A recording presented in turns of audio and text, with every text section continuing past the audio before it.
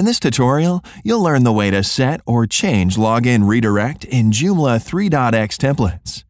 Joomla login modules allow to redirect users after a successful login to the required page.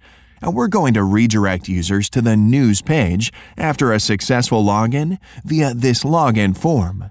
To set your own login redirect, just perform the following steps. In your Joomla admin panel, navigate to the Extensions, Module Manager, and filter modules by the login type.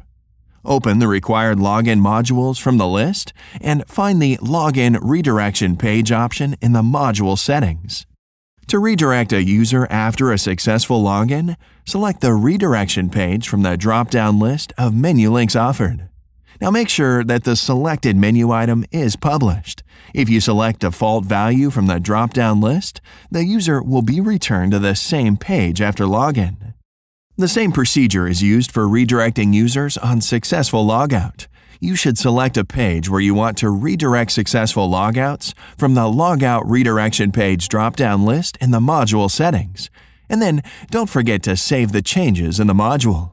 Then you can refresh your site and check your login form. Now you know how to set or change login redirect in Joomla 3 templates. Thanks for watching.